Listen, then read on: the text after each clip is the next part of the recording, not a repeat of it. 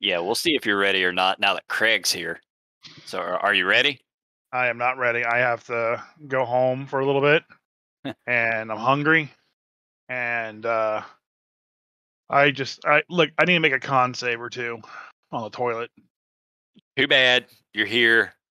Use your pants if you have to. We're recording this thing. All right, what are we recording? We are recording the Grumpy Dungeon Masters podcast. I'm the Grumpy Dungeon Master Jay. My co-host, the Grumpy Dungeon Master Christopher. I And we talk about Dungeons and Dragons and role-playing games. Nowadays, I think it's going to be more role-playing games than just D&D. yeah, D&D's kind of D and done. Yeah, yeah. Yeah. It kind of. I mean, we all know it's kind of taken a dump lately. The products have been bad for a couple of years. The OGL nonsense that we are done talking about. Well, we'll be talking about it here soon. God damn Not it. today. Not Okay. today. Okay. But here soon.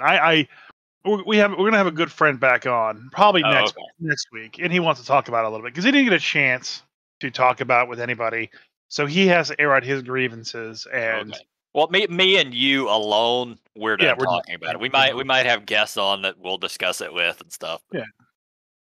Yeah. I'm done with it. It's just a thing. I'm actually kind of worried that that future products for 5th edition are going to be handled quite poorly, and I'm very worried about 6th edition. Or Okay, hold on. All right, so D and done. Yeah, let's take this in two steps. First off, you're worried about 5th edition products being bad. Better. Better. I don't. Can they get worse?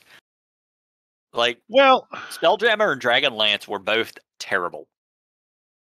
I feel as if the next anthology that comes out is going to be the last new piece of actual written material to come out of 5th edition. The only other adventure book that comes out is the rewrite of Lost Mines of Phandelver, and while there may be parts of that are new, none of it is going to be actually new content. You're just going to be running Phandelver again. Yeah. They're taking their oldest product and putting a nice coat of paint on top of it. Yeah, they released the Horde of the Dragon Queen a couple of weeks ago that nobody cared about. They're releasing Phandelver again, which nobody cares about. I've been seeing them posting a lot in the Dungeons and Dragons Facebook group. Watsy's been posting about the new anthology one that's coming out. Keys to the Golden Vault. Yeah, and it's literally just everyone laughing. That's the responses. It's like nobody cares. And it's a shame because, there are a lot of good writers that wrote. I'm sure. Yeah. I mean, it sucks for them. It does. I know a couple of the writers that they, through back channels. I've learned a couple of the writers and good people running good stuff. So if you're looking for good content, especially like a thievery style, heist style content, that book is going to be fantastic. Yeah. There's nothing new in it. But there's a lot of good one shots, and I will actually be running it in Adventures League. That's going to be probably after Spelljammer. Also real quick, I got to learn not to say on this podcast. I listened to ours last week, and I said like 500,000 times. So I apologize in advance. I spent like 20 minutes of a single podcast last year before. It's been a long time ago where I specifically talked about people saying or me. I just did it right there. It's a thing of your brain just trying to sort of catch up to what you want to say, and we all kind of do it, but noticing it makes you try not to do it. Right. So, anyways, the content's going to be very good, and it's the last piece of real content. So, I think everyone should pick it up if they like D&D content. Mm-hmm. There's no more cool new books. The Big B's book is possibly going to be pretty good. And Planescape's this year, isn't it? Planescape's, yeah, but look how they handled Spelljammer. I have no hope for Planescape, none. So the only other book is the Deck of Many Things book, which would be the only like magic item book that they would release for 5th edition, which I'm assuming it's a magic item book. I would think By so. this time in the cycle, we should have like 4 or 5 of those. Yeah, we're a decade in at this point, nearly. Right. So Yeah. I'm also Yeah. worried about like because the 5e content is kind of coming to a close and coming to an end, and it's done. They've published all the stuff that they're going to publish. They're never going to go back to Dark Sun. They're never going to go to a place that's crazy or has any kind of different mechanics. They just homogenized Dragonlance. Yeah.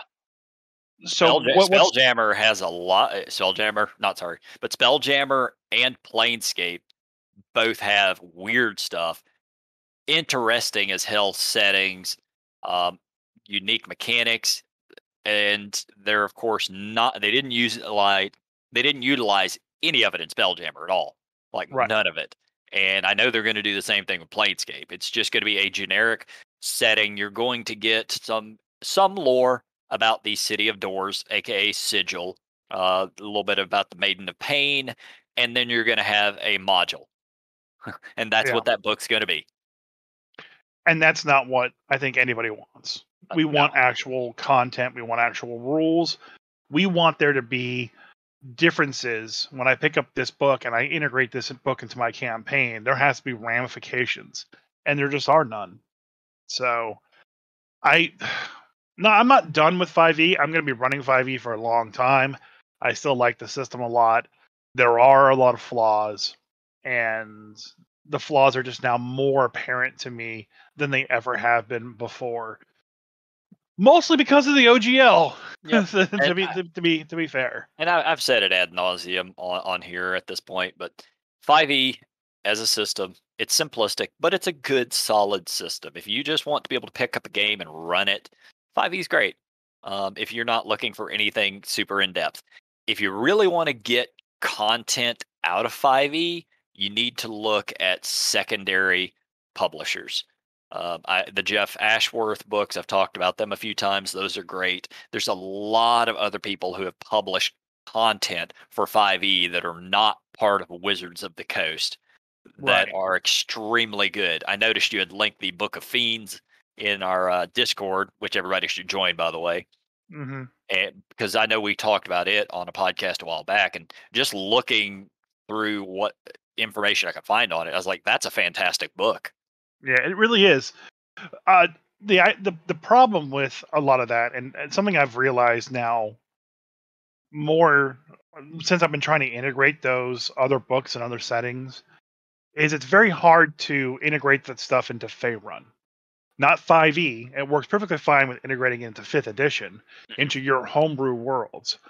But to integrate that into 5th edition is super hard. The Book of Fiends, for example, is a fantastic book. It's full of a ton of fiends and a ton of demons, but a lot of it is like pseudo Christian demons. There's the 7 deadly sins and a bunch of demon families for each one, Sure. which is great. But the concept of sin doesn't really exist in the Faerun. Yeah, that's not going to work for any Yeah, of the core settings that are out there. But if you're homebrewing stuff, that might be right up your alley. right.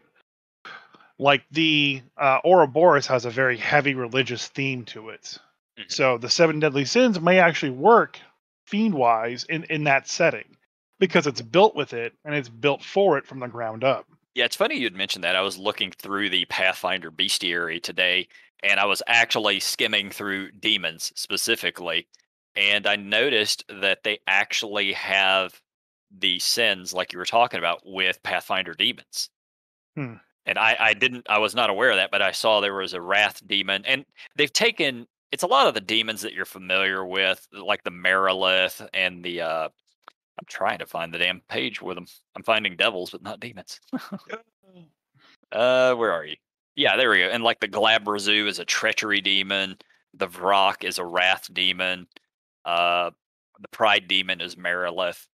So it's a lot of the demons that everybody's kind of familiar with in 5e anyway, but they've actually thrown different aspects onto them. Yeah.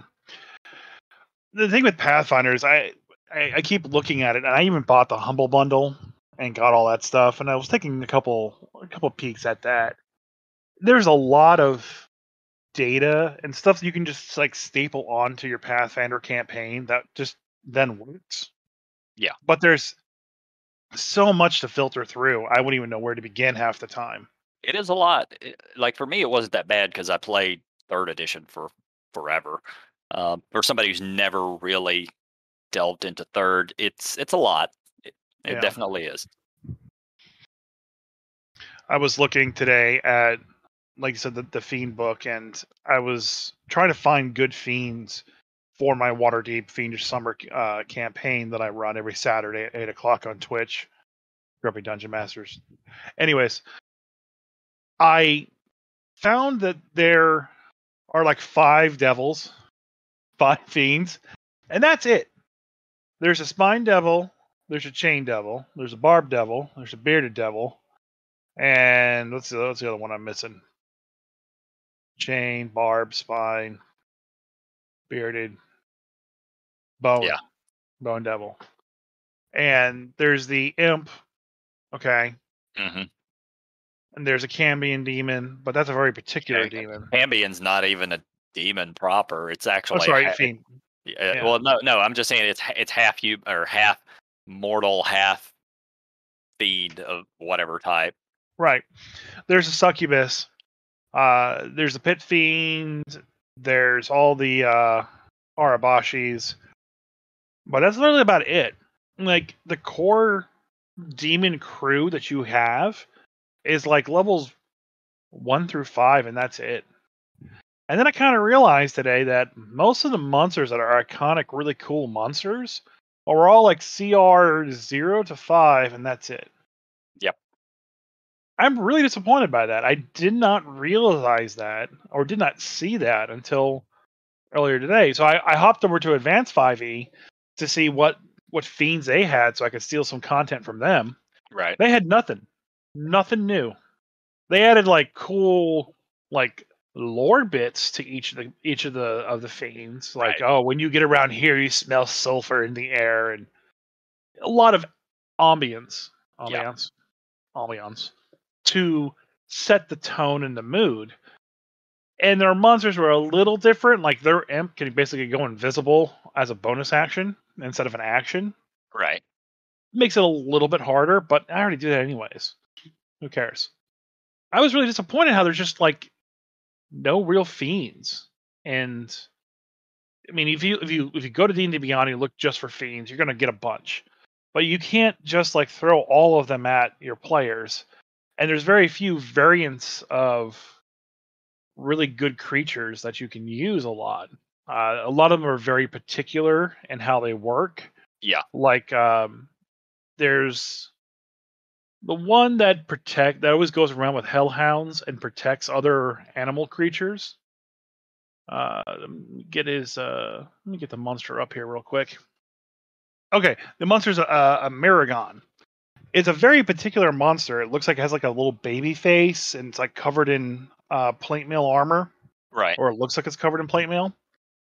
It's cool, but at the end of the day, like that you can really like use that one when you're having other monsters or like in a small formation. It's very limited in its usage versus like a bearded devil that you can kind of just throw them out ad nauseum, but they're just hit points on a stick. They don't really do much else.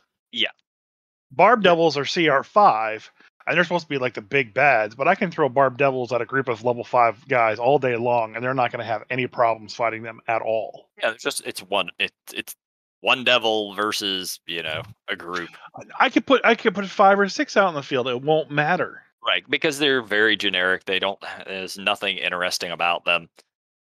It's just sad. I'm just saddened by that. And the worst part is too is like the barb devil and the bearded devil are very interesting mechanically, but they don't do anything. So one can throw fire, one has a beard that can bite you. Okay. I guess if like you get a bunch of infernal wounds just by random chance. But it's not going to happen because his to hit is so low, and he has to hit you multiple times for it to work. And then on top of that, there's just spells for days. You got to spend one night, get a long rest, and then your cleric can come over and heal the infernal wound. Right. You almost have to start not metagaming, but start homebrewing. No, that injury is permanent forever until you get it fixed by a cleric in a ritual. And I'm tired of how easy the monsters are and just how generic they are, and just they get thrown away so quickly. See, I've never had a problem with that, simply because every monster, I won't say every monster, but it's very, very common, and my players know it, for me to adjust the stats on everything. So if they're Yeah, but fighting, I I know don't you. want to take I don't want to take a bearded devil who's purple and go, this one's blue, and give him 100 more hit points. It's just No, you don't give them 100 more hit points. That's pointless. You let them cast spells. I recall a fight that my players got into several years back, but it was in 5th edition against, and I'm trying to remember the damn name of it, but it was a devil or demon. And in the book, they don't have anything special. They're not anything special. And I gave this son of a bitch the ability to just cast fire spells. And it turned out to be a pretty epic battle. And it was just the players versus that one dude. But when he starts lobbing fireballs and burning hands and everything else, which they normally can't do, that makes the whole scenario different. It makes it a little more creative. If that I just actually that Go ahead. actually leads to my other problem with fifth edition that I've been noticing recently is that in order for creatures to become more powerful, or in order for player classes to become more powerful, the new archetypes that they've been making for them, Mhm, and the new feats that have been giving them even too, just give players more spells. That seems to be the solution to make things stronger in fifth edition. mhm, Just give them more spells. And personally, I'm not a heavy spellcaster kind of guy. I like having spellcasters in my setting. I like that they're there. I like that they're super powerful. But I don't like the fact that everyone can cast spells. Everybody in my current campaign can cast spells except for the barbarian, and he could just go wild magic and start casting spells, or pick up a feat and start casting spells. Like, that's the solution to becoming better, is just start casting spells for both the players and the monster. That seems kind of dumb to me. yeah. I mean, No, you I understand that it works. I understand what you said works. That's how you can scale up monsters. But to me, that's putting a band-aid over a wound, because the problem is the monsters are just not scaled up correctly. yeah, they There don't should scale. Like, if you're just pulling what's in the book, I mean, they are what they are. They've never written the 5e book where you, like, every one of those monster pages should have a little section right off in a corner somewhere, just in a little box that says, to make it a CR7, add this. To make it a CR9, give it this ability. To make it a yeah, CR11, give it. There's no reason that that monster manual shouldn't have that. And yeah, I'll say that's a failing in general, because even Pathfinder doesn't have that. I don't believe Advanced 5e has that. A lot of the big name ones do not have scalability, at least not written in. You can obviously do it by your own, means, but I would like to see it in a book. It would be yeah. nice. What's odd is I actually include that in all the modules that I publish, because from an adventure league standpoint, it's really helpful to know how I can scale on a counter up or down on the fly, like Mhm. what the author's intent was. And a couple of times it's just like, add more Duragard to this equation, throw in an imp or two, Give it more hit points and another armor class. Yeah, yeah. So I don't know. I'm just I, It's I disappointing. yeah, It I'm is. seeing more flaws to 5e the more I talk to a lot of people. It's still a great system. It's still very approachable, but I'm really kind of just I'm at my wit's end with. And I think that's like what I was saying, is you need to look, if you really want to keep running 5e. If you're going to run the modules as they're written and all, then you're probably stuck Yeah. with what's there. If you want to build your own stuff, and actually start properly, fully homebrewing, even walking away from Forgotten Realms and running other stuff of your own setting, your own world, at that point you have full control over it. And then you get access to the Book of Fiends and all the other books that are out there that are not written by Yeah. WotC, and you can build something great at that point. Yeah. So real quick to interject on everything. So you're talking about all the different list of demons and devils, and there's like 9 of them or some shit like that. So I looked up. I found Wikipedia Devil Dungeons and Dragons, and this is for. I think this is for pretty much every edition, first Mhm. onward. And there are 30 different Batazu that are out there. And then there's 1, 2, 3, 4, 5, like 6 more non-Batazu. Then they have some things called Hellforged demons. So there's roughly like 40 different devils, I think, that are not named NPCs. Yeah. But a lot of them you're not going to find 5e stats for unless some other company has put them together, or some fan just did it. Right. What I find really weird is let's take the beholder for example. Mhm. Okay. So we can focus a little bit more on um just fiends, because I know there are a lot of fiends out there, and there are a lot of custom fiends out there. In fourth edition, I remember there being a huge gaggle. Is that the proper noun for a group of beholders? A gaggle, Yes. Yeah, it's a gaggle of beholders. or is it an optometrist? I think it's probably optometrist of beholders. I actually like that better. Yeah. It's an optometry of beholders. So you have your optometrist of beholders, and in fourth edition there were fire beholders, ice beholders, shadow beholders, light beholders, along with the beholder zombie, the death tyrant, and the core ones that are in fifth edition. There were also like a bunch of other kind of weird horror aberration variants of the beholders in fourth edition. Yeah, I can't remember them off the top of my head now, but there were like some that were like bloodsuckers that instead of having eyes had like little suckers that would stick into you yeah. and kind of cause like the same type of damage. Dude, that's awesome. Yeah. But so all this stuff was in fourth edition, so why wasn't it in fifth? Why didn't it carry over? Because they are bad at they just don't care anymore. I'm sitting here holding the second edition monster manual, just the basic monster manual, and there's 12 beholders. Right. So so we have beholders, zombie beholders. Let's include spectators and gazers. So, and death tyrants, eyes of the deep, elder orbs, hive mothers, death tyrants, Are these fourth uh, edition ones you're reading off? observers, just types of beholders throughout history. Oh, okay. So you just went, yeah. Like I sitting here, I've got beholder, the death kiss, eye of the deep, Galth, spectator, undead beholder, the hive mother, director, examiner, lensman, overseer, and watcher. And that's just in the second edition core monster manual. Okay. So yeah, Doomsphere, Elder Orb, Eye of Flame, Eye of Frost. I used the Eye of Frost, by the way, when I wrote Dread of the Ice Devil. Oh yeah. I took the Eye of Frost straight out of fourth edition and went, okay, this is his stats in fifth edition, and updated them. Like, why not? Why is that not a thing? And why are they not putting out books with just all this data and all this information? Like, it's already there. Like another thing about fourth edition too is like monsters had different types. You had like brutes and soldiers and minions and Yeah. skirmishers. Like that detailed level of monsters is totally gone as well, and I can understand why.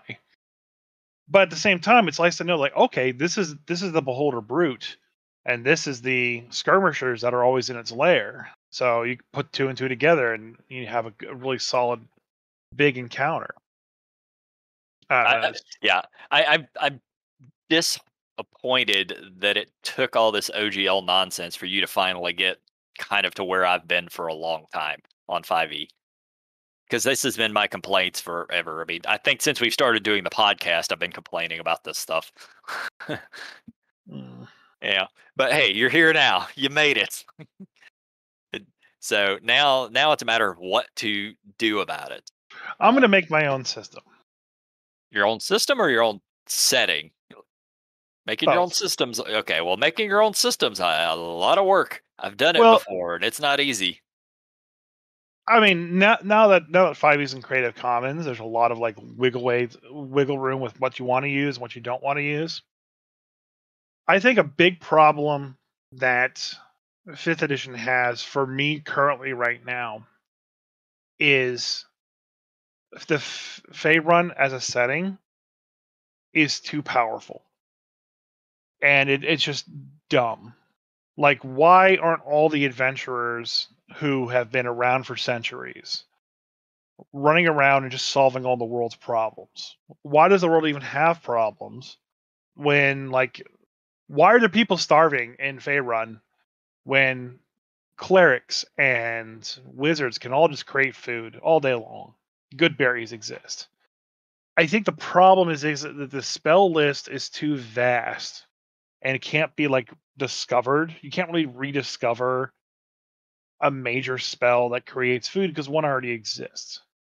And it would change the landscape of the world to be in something that doesn't have that to one that does have that.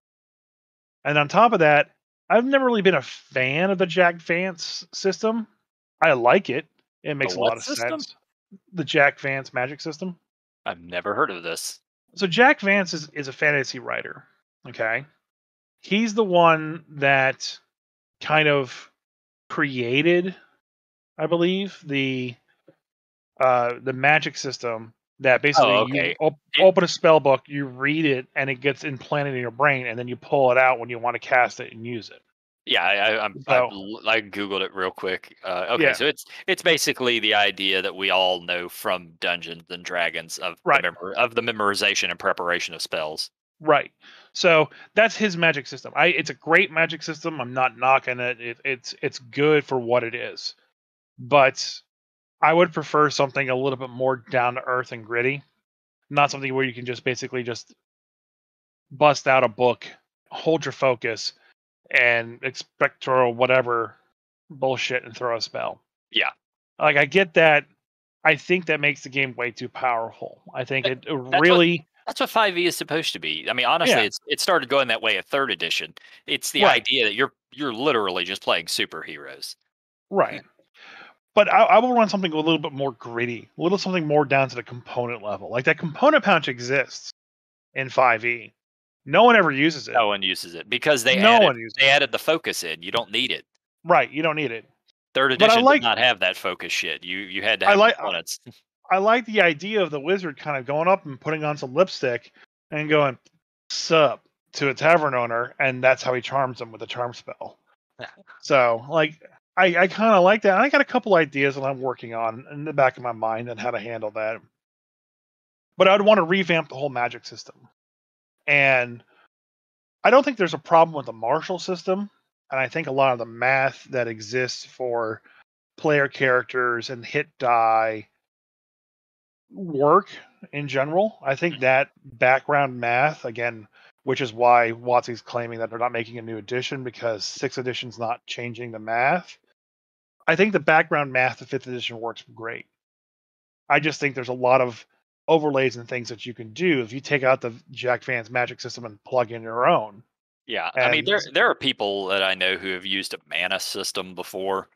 You know, yeah, that exists out yeah, there. like there's a number of different systems out there. I know if you started googling it, you'd find plenty Yeah, of other ways of doing the magic system in there's fifth edition D&D. there's an artist I worked with who basically has his DM's Guild products are how to use the Magic the Gathering color system as your spell casting system. Yeah, sure, I Yeah. could see that. So there's a couple ideas. I have my own that I'm probably going to be working on. And a lot of the martial classes I think are fine, but they just need to be kind of like tailored down a bit. And I think, and this is kind of pulling this one from third, the idea of going from a base class to uh, an archetype to a prestige class is pretty much tantamount essential to real character growth. Mhm. at level 3 basically becoming the same thing for the rest of your 17 levels is dull. There needs to be more to it. Yeah, there does. There absolutely does. So I have a couple thoughts and ideas, and I'm going to start putting things together. So I think that's ultimately what my decision is. Is like you're going to Pathfinder 2e. I'm going to make my own system of blackjack and hookers. Yeah, have at it. Yeah, I mean, hey, if you get your own system put together, I'll try it out. I love Oh, trying you're out new gonna systems. try it out. I am planning on running Pathfinder, although I'm starting the second ed game here shortly. I'm supposed to run it this coming weekend, so I still got a lot of work to get done ahead of time. What game What? did you run this weekend? Oh, we were supposed to play Ravenloft, but that got canceled because people had work schedule conflicts, and you know the normal nonsense that we've been dealing with, which is Mhm. why I'm moving to doing the second edition game. Ravenloft is now permanently canceled because of player issues. So we're the other DM, Mike. He's planning on running the Dark Souls game, and even when I go to Pathfinder, I'm setting it up so I can just run it whoever's there. It doesn't matter.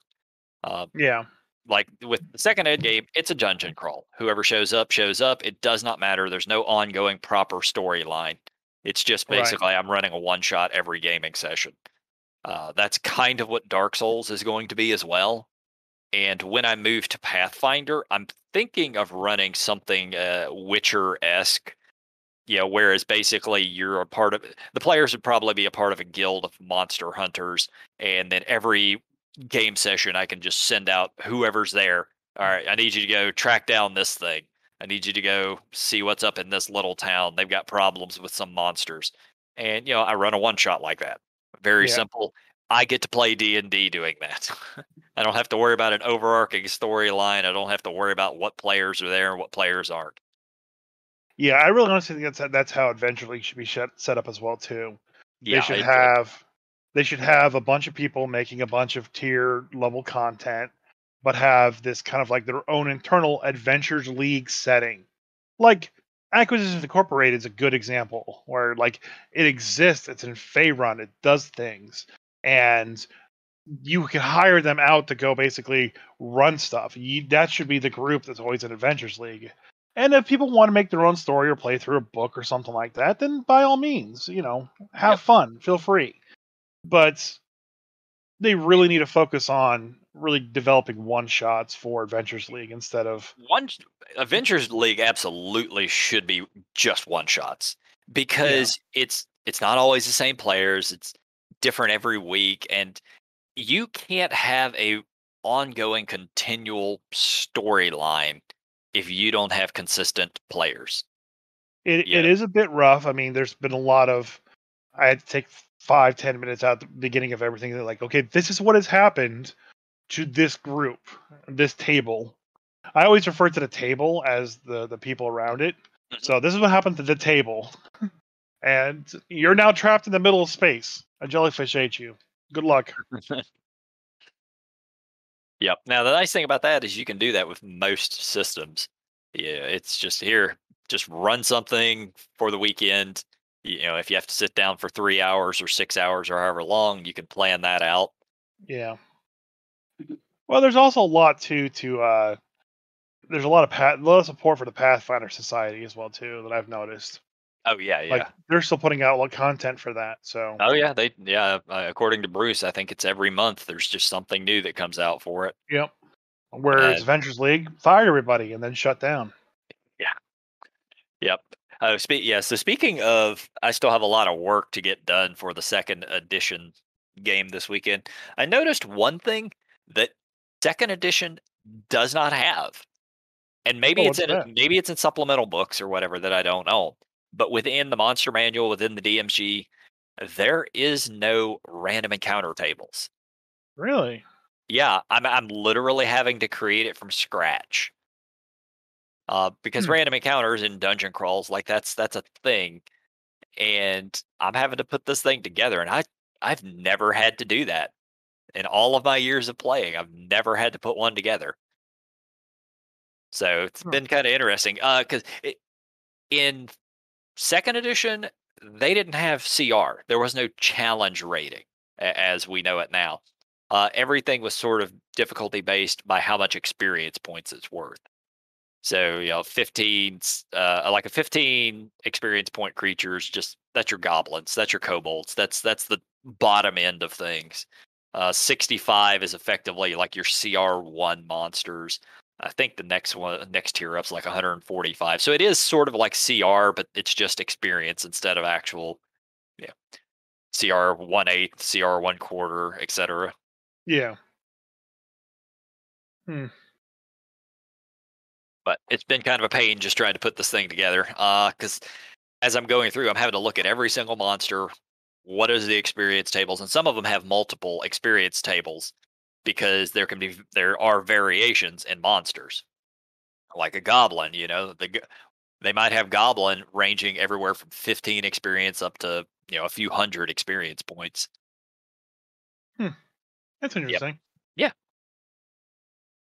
I really like the idea of goblins always being a threat, no matter what level of adventure you kind of go on.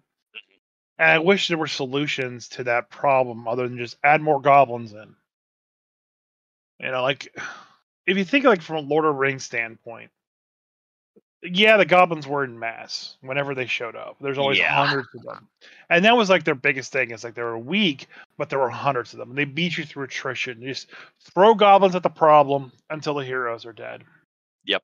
But then you look something a little bit like different, like Goblin Slayer, where the longer a goblin's been alive, the bigger it gets, the fatter it gets, the stronger it gets, because it's been living. It just grows exponentially. Right. So a goblin left unchecked becomes like a troll almost. And those are the ones you really got to fear. And especially if one gets smarter as it stays alive, then it starts casting spells and can do tactics with its goblin troops and whatnot. Well, there Like you go. those things that's super interesting. There's still only 5 goblins in all the 5e right now, and there's Well, like yeah. 36 in 4th edition. Yeah. Yeah. I don't even know how many there were in second. It was a ton. So you've effectively just started your setting for your new campaign. Like obviously that doesn't have to be the whole of the campaign, but that's one aspect of it is the fact that goblins, the older they get, the stronger they get. Yeah. So you might have your players end up fighting 50, CR quarter goblins or whatever the hell they are, who are then led by a CR3 goblin, who is then led by a CR12 goblin. That CR12 goblin, he's been around a long time. Yeah. He's 14, man. Yeah. That's like 1,005 in human years. Yep. I mean, yeah. As goblins, life expectancy is like 25 or something. I think in Goblin Slayer, like their life expectancy is like a week or Oh, two. oh God. I mean, So but you could set those numbers as the DM. You can set them however you want in your own world. and I think by the end of the first season of Goblin Slayer, the one he's fighting is like 3 years old or some shit. Oh, okay. Like it's like this insane goblin that they're fighting that he's got to like basically trick to kill, and it's like a couple years old, but the average lifespan is like a couple weeks. I can Yeah. say I can say for certainty, I don't want to live in that world. I No, don't. man. We were trying to think of an anime world or anime setting, just an anime that you would actually want to live in. An anime setting that I would want to live in? And I personally could only think of one that would be okay to live in. I mean, I would live in the Dragon Ball universe pretty easily. That's like mean- one of the worst. I mean, how is it one of the worst? They punch and blow up planets. Right, but they did. But Earth, okay, has been blown up like 4 times, and it's always been restored. Okay, mass genocide happens, which sucks. Okay, but then they go over to the magical wish dragon and they just reverse it all. So honestly, as just a normal Joe Schmo, okay, cool. Aliens are invading. Huh.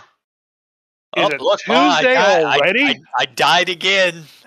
I'm back. I died again. Oh, look, I'm back. All right, see this you sounds next horrible. Tuesday. No, this is a terrible plan. No, you would just become accustomed to it. Oh, is that a world altering dragon thing monster that's eating people? Cool. Oh, here come those little fly guys with the blonde hair. I'm good. I'll Yeah, I'll no, just go this to my summer cabin. Let me go let to me your pop summer out my cabin. capsule car Go that to I your carry summer around in cabin. my You're gonna be pocket. dead. You're gonna be dead in like 2 hours anyway when one of them punches and the planet explodes. It doesn't matter because they just reverse time and bring the I planet know, but back. still, you just keep dying, and then they reverse it. You die some more, and they reverse You it. wouldn't know.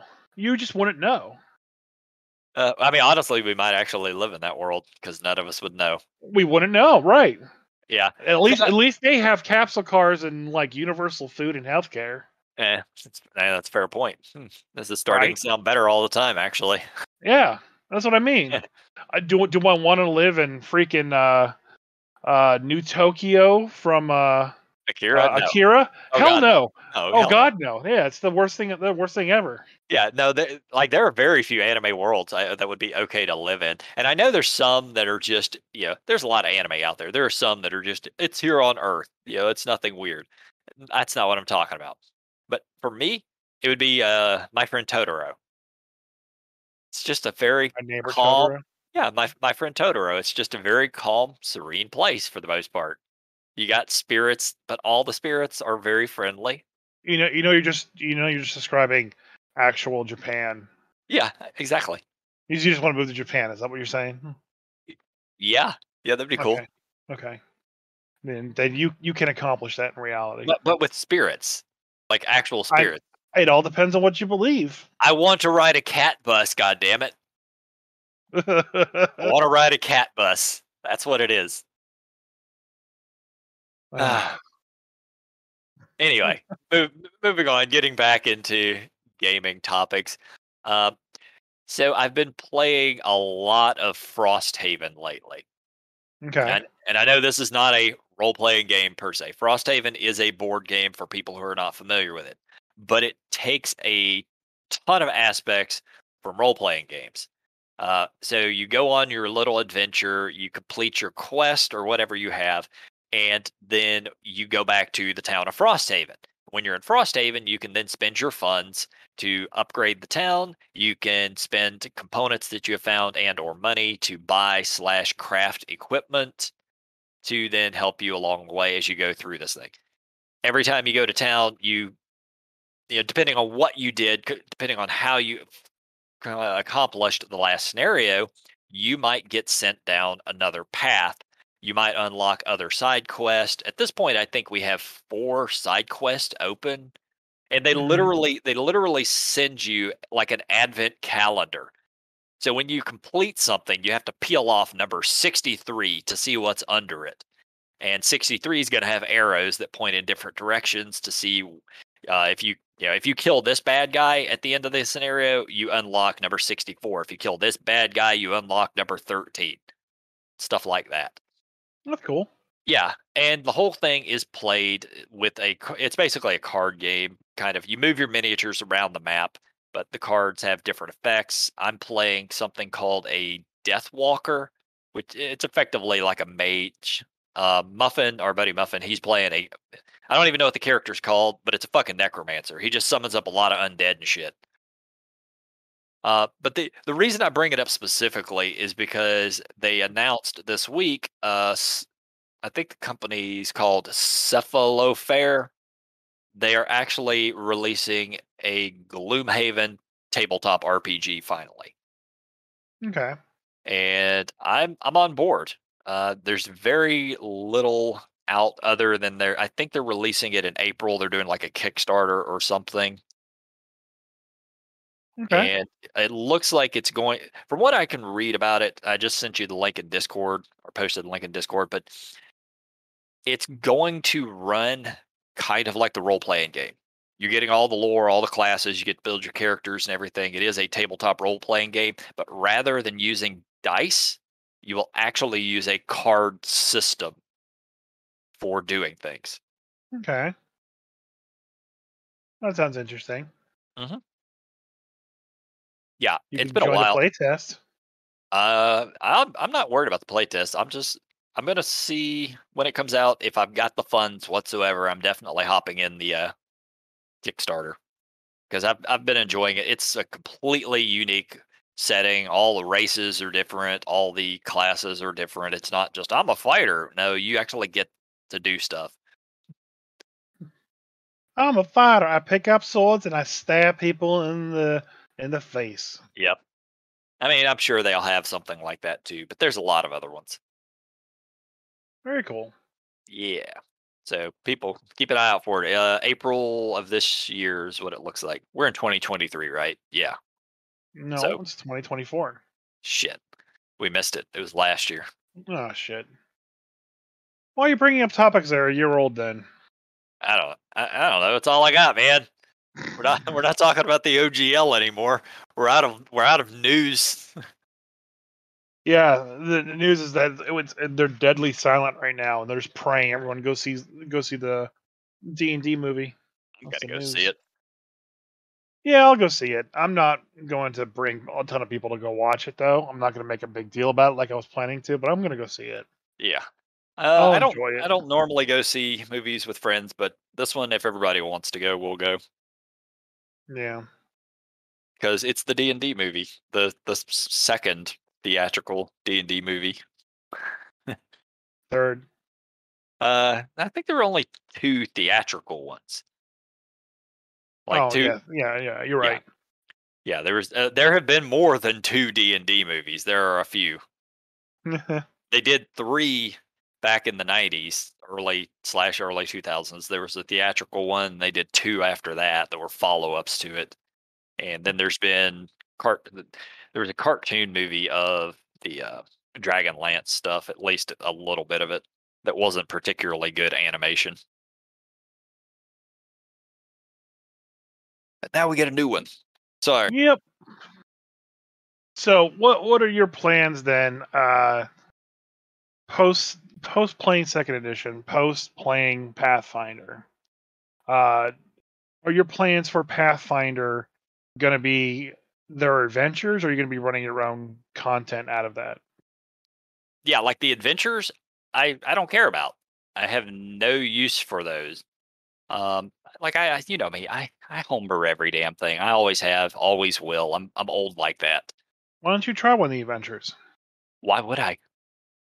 Just as a starter thing, just to see if their adventures are better than what 5e/3e adventures were. I mean, I own second edition ones. I own first edition ones. I don't Yeah, even use them. I'll dig through them for content. But actually running them, it's not going to happen. Why would I use other people's stuff when I can create my own? I mean some of it's award-winning stuff. I, that means nothing to me. I don't watch. Award-winning. I don't watch the Grammys and then go listen to the musicians that won. Why not? That's And the whole point of them winning. the vast majority of movies that win Oscars are not good movies. Yeah, but this is a different world. Yeah. Now I'm not saying that whatever content these people write and put out isn't fantastic, but I just create my own stuff. I've always done that. It's more entertaining to me. I mean, here yeah, I was just telling you, I'm kind of what my plans are. As for yeah, like I'm going to be running sort of the one shots until if we can ever get all of our play group back together. I would love to finish my campaign, which is only halfway through. Hmm. Yeah, but I would convert it probably to Pathfinder if I did that, just because I don't want to play any more 5e. I'd rather use a different system. Because one thing I did find interesting about the Pathfinder is they have those adventure paths of theirs Mhm. where there's like 11 different adventure paths. One of them's Kingmaker, the Yep. game you played and raved about. Yep. Like I'm surprised you're not grabbing one of the Kingmaker story and playing through it and just seeing how that works, see if it's any different than a book adventure from 5e. I mean, I already ran Kingmaker. you played Kingmaker. No, I played the video game and then I ran my own homebrew campaign where my characters all became barons of some lands and had to deal with that shit. Mm. Like I've already done that. I don't need to go through the campaign. The ongoing campaign that I have is a continuation of that campaign. I'd play Unfortunately, Abomination I can't. Vaults. Huh? I'd play Abomination Vaults. Yeah, for you, it might be fantastic. I know you do enjoy running other people's, writings and campaigns and stuff. So grab them, read through them. You might find some stuff you like. You might decide that you want to play a Pathfinder game or run a You know, Pathfinder game. I don't know. I just feel like you should give them a shot. I don't have a problem with them. I just don't. I don't care to run other people's stuff. I just don't. I never have. It's never been something I was interested in. Uh, I learned very, very early in my DMing career, I'm way better when I make my own shit. So I picked up a long time ago a couple of Dragonlance modules and I tried to run them and none of it worked. And I realized none of it worked because I have to read through all of this ahead of time. I have to know every step along the way ahead of time. And I have to know, and then when the players go off book, and mind you, this is when I'm like, 16 or 17, and players going off book when you're new to DMing is hard as hell. But if they go off book, if they go off script, if they ignore what's in front of them, well, shit, now I'm really having to make stuff up. And here's hoping that I can manage to get them back on track. Now, where I'm at now in my DMing career, I can absolutely do that. But younger me, not so much. Ooh, looks like there's going to be a 5th edition, special edition of Abomination Vaults. Cool. Now, all that being said, I am still expecting the Margaret Weiss, Tracy Hickman 5e game to be coming out sometime this year. And Yeah, what's it called? I forgot. Like, I keep forgetting the name of it. is it Sky Raiders? Sky Lancers? Sky Raiders of Abraxas. Thank you. Sky Raiders of the Abraxas. Yeah, that's it. Lances. Dragon Raiders of Sky Lances. Yeah, that's not it at all. Yeah. It's Sky Raiders of Abraxas. Oh, okay. Wait, no, Sky Raiders of Abarax. Oh, okay. Yeah, that's it. Abarax. Jeez. I don't know when it's coming out. Sometime this year, hopefully. I still don't think I'm going to run it because it's 5e, but I may just convert it to something else and run the setting. Yeah. I actually want to see the books and read through them before I make any sort of decision like that. I kind of wonder with all this old GL stuff if everyone publishing stuff for 5e is gonna kick back up again, or if people are gonna be so soured that you're just gonna be like, you know what? How about nah? And 5e's only got like a 1 year life expectancy at this point, so no, I think it's done. I think it's just over. No, you're not going to get many people publishing for quote unquote 5th anymore. We'll see when 6th comes out if people want to go back to that. Like there's whatever's already been made will almost certainly come out. Like Jeff Ashworth might have another book coming out that's already done and ready to go, and people that already have things coming out like Sky Raiders or Abarex. But as far as creating new stuff, probably not. That's a shame. I really do like all the bloat of content for 5th edition. I mean, I guess there's a bloat of it.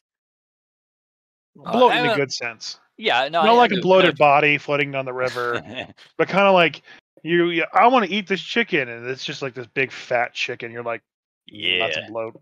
That's a bloated chicken. That's gonna be good. No, I understand. I guess there is. A lot of it's online. Yeah.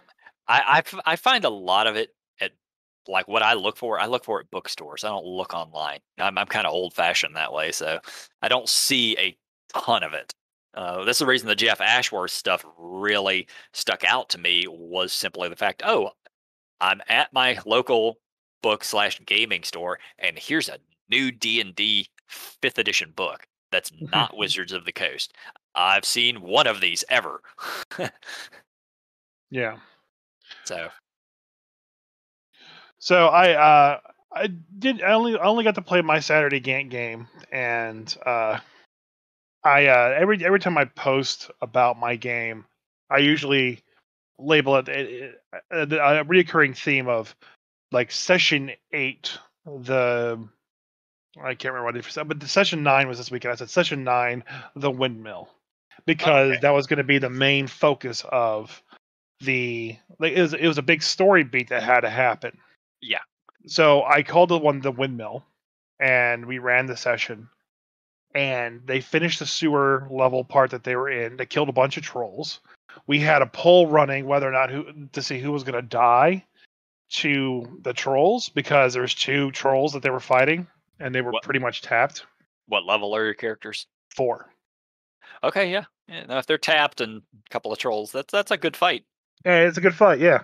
So we started a Twitter poll, and everyone was voting against like all the players. But the players didn't get knocked down at all. They just killed the 2 trolls for some reason. And I don't know why, but for me, whenever I have trolls, they either TPK the party or they just die like chumps. Or get steamrolled. There's no in between. There was one time I was playing 4th edition where there's these 2 really cool trolls. They're brothers. And they're hyper level, high CR level trolls. And they're basically just kicking the shit out of each other. Okay. And they start to fight bloodied. Okay. Yep. But still, it's like they have double the hit points of a normal troll. And they heal like twice as much as well. Mm-hmm. So when the fight started, they weren't supposed to fight these guys. They're supposed to die to them if they did fight them. You're supposed to just like talk to them, and then they were going to tell you how to get to the Troll King. So you're supposed to have a social encounter with them. But these players decided to fight them. So they fought them and just absolutely just stomped the shit out of one in like 2 rounds. And the other one goes into his blood rage when that happens, and he's supposed to basically just murder people in one shot. Like he does like it was something like it was 4 E-sets, so he's like doing like 100, 150 damage a hit. Damn. And that's a lot for their high level. It should have one-shot them. Didn't kill anybody. No one got hurt. And then here I am with this game, a bunch of level 4s, 2 trolls. One of them's like half a troll. So it's like a troll and a half, really. Okay. A couple of hits happen, okay? But no one even gets knocked down. I don't know what it is. I don't know what it is. So we go through the sewer level. They go and they talk for a little bit. There was a random encounter that I had planned for them that I just randomly rolled for. And it was basically a bunch of acolytes stealing a monster from the House of Wonders in Waterdeep. Okay. And the players are supposed to stop them. And they went, nah, dude, fuck that. And they left. So they get there and they're telling the NPC everything that happened, everything they found, and what the plans are, where they're going to go, what they're going to do. And then someone drops that, oh, yeah, we saw a bunch of people loading a monster from the House of Wonders. And the guy's like, oh, shit, that's going to be a big deal. You should go stop them and see if you can. And the players go, all right, since you asked nicely, we'll go stop them. And so at this point in time, they've been going all day. All right. They've only had short rest. They haven't had a long rest. The wizard said he was tapped. He had like 2 spells left. The fighter / caster that he's playing had like a spell or 2 left. My wife was the only character that came back with like full, but they were all like pretty well hurt. And one of them was exhausted for the rest of the day. Oh. So they get to where these acolytes are, and they just raffle stomp the acolytes because they're like 9 hit points. You know? Oh, okay, yeah. Nothing too big there. But the crate falls out of the cart and smashes open, revealing a Gorgon. Oh shit! Right. So here's this giant metal ox that breathes petrification gas. Although petrification in 5e is trash. You know, it is. So my wife gets the first level of petrification. She saves out of it the following round. I get a good charge on the wizard because he's the first person to hit it, so he was the focus of the Gorgon's rage. He doesn't die in one hit. I did like 37 damage to him, but he somehow saves the strength save and doesn't fall down and get trampled by the Gorgon. He survives like 8 hit points and he runs away. And the other guys just proceed to beat the shit out of this Gorgon. And the Gorgon is doing everything he needs to do. You know, I'm playing him appropriately, One player does get petrified, but chat does save him.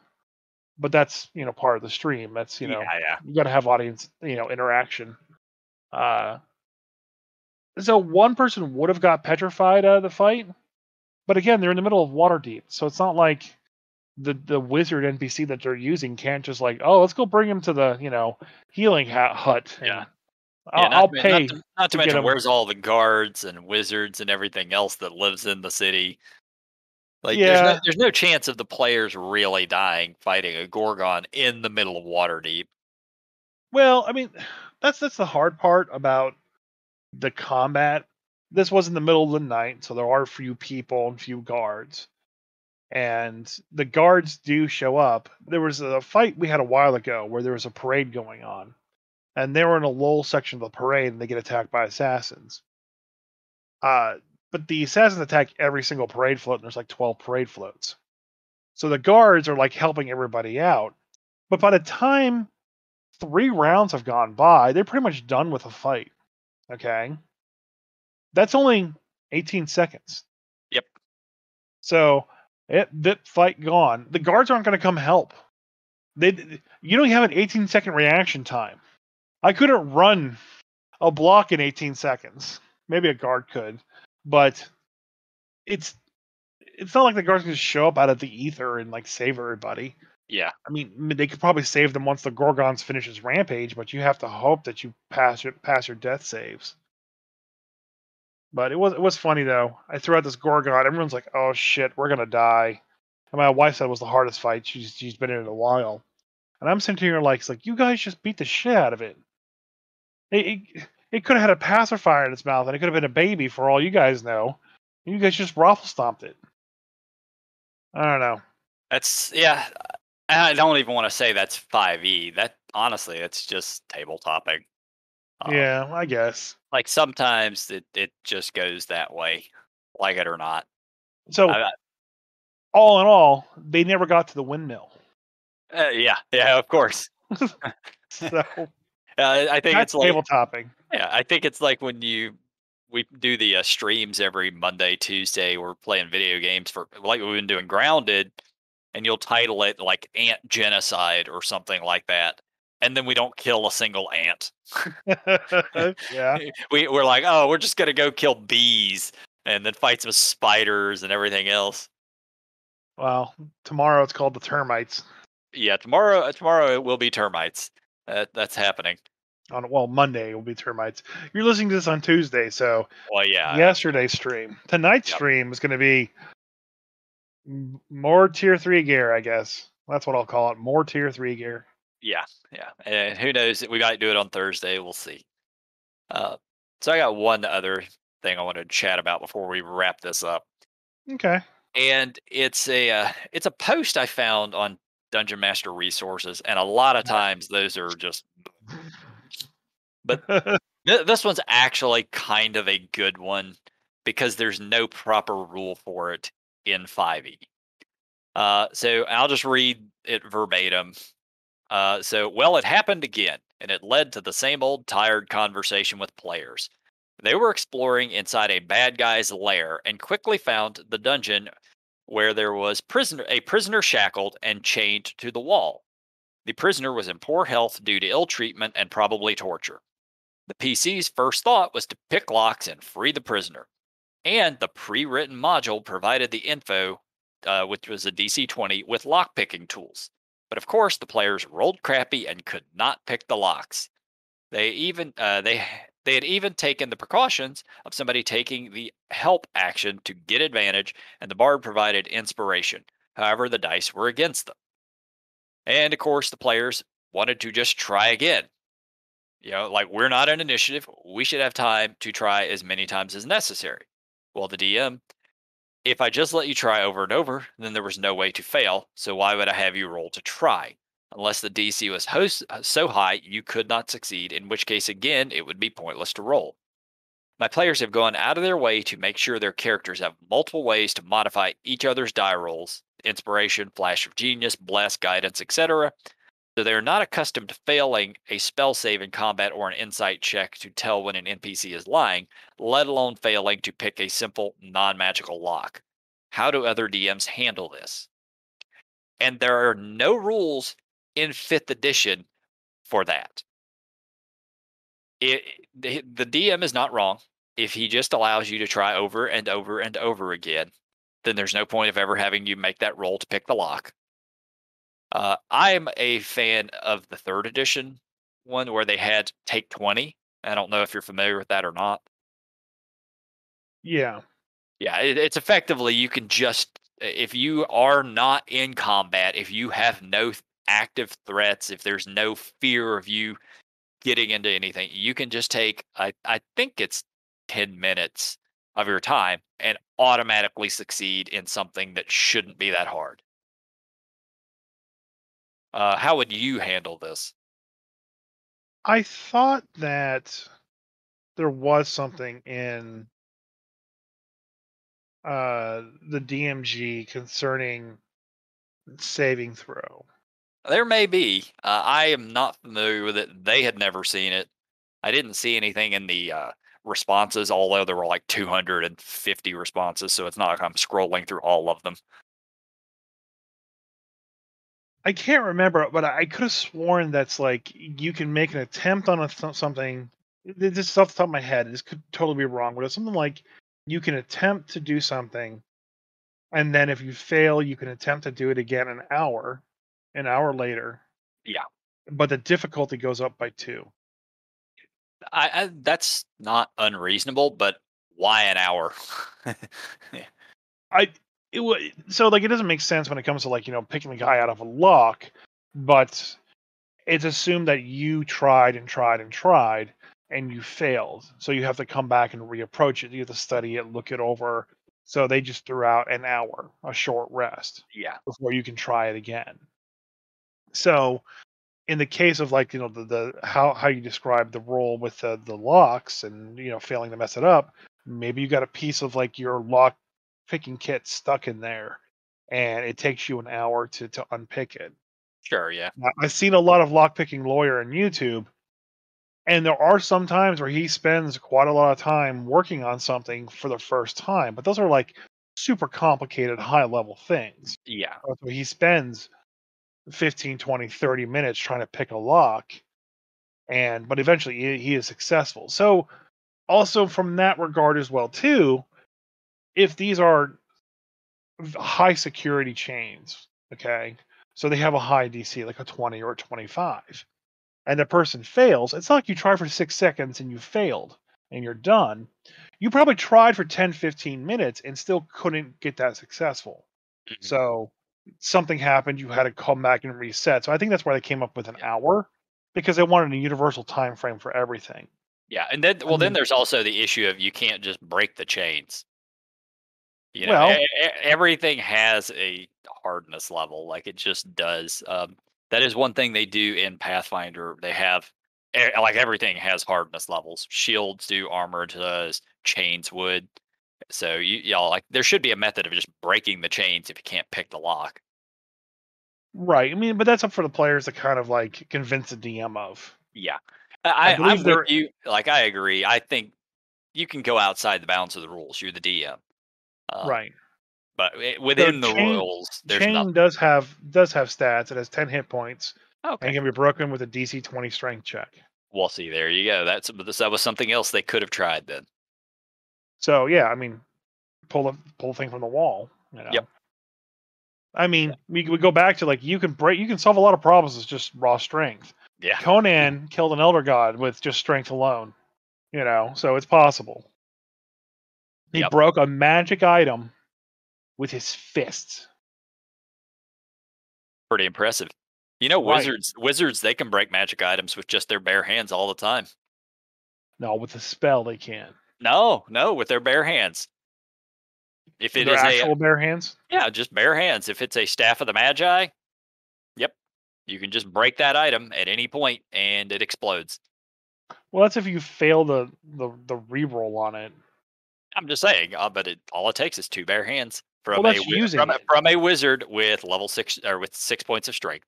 I want to see him just take it and just hold it and just snap it in place without using it. I mean, via the rules, that's all they need. Sometimes the rules don't make sense. When they don't make sense, go outside the rules to make them make sense. That's what you should be doing as a DM. AKA, let them break the chains. Let them pick the lock. It doesn't matter. Yeah. So to kind of answer your question, what I usually let them do is I let them try and then fail, and then someone's like, "Well, can I help them?" And then I'll let them roll at an advantage. And Yeah. Well, they had already if rolled it at advantage. right, well, I don't like to do that ahead of time because if you pump it all up ahead of time and you fail, well, you're screwed. You know, Yep. it's not going to happen. Good luck. He's stuck there forever. Find another solution. Yep. He's just gonna be keep hanging there forever. Just cut off his hands, stick his hand back on, and then cast a cure spell. I mean, hey, it sounds like another way to do it. Because you're not restoring a limb, you're just healing the cut when they just happen to cut straight through the limb, Yep. right? And he will maybe survive it. Make sure when you cut off the hand that you don't double his current hit points or whatever the hell it is for massive damage. Roll on the shock table. Yep. All right. Well, I don't have anything else. You got anything else? Roll on the shock table. Roll on the shock table. I think that's what I'm gonna title this episode. Sounds good. Goodbye, everybody. Yep. Bye, guys. Bye, Craig.